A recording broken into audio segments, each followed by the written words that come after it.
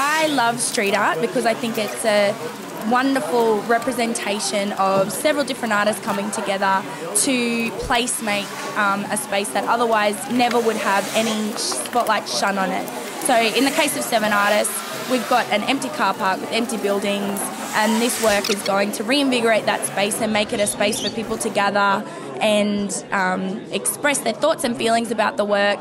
And I just want to clear up a little misconception about street art. It's not graffiti.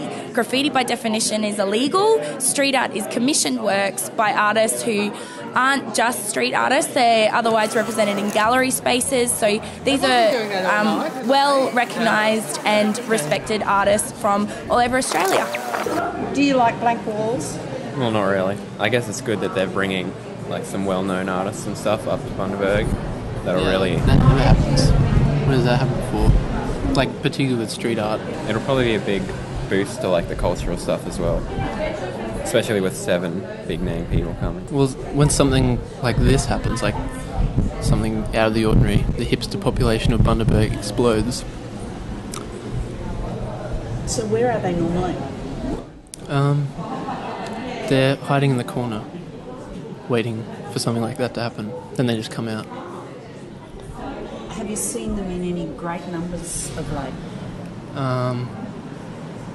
Yes.